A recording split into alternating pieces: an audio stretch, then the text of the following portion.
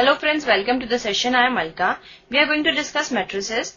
Now our given question is, if A and B are symmetric matrices, prove that AB minus BA is a skew symmetric matrix. Now let's start with the solution. We are given A and B are symmetric matrices.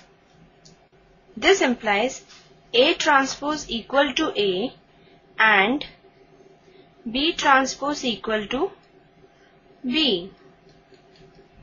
Now, since we have to prove that AB minus BA is a skew symmetric matrix, therefore AB minus BA transpose equal to AB transpose minus BA transpose, which is equal to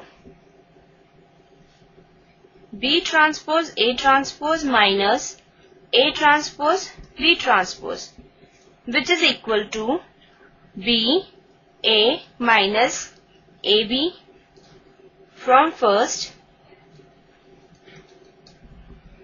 This is equal to, on taking minus common, we get AB minus BA. This shows that AB minus BA is a skew symmetric matrix. Hope you understood the solution and enjoyed the session. Goodbye and take care.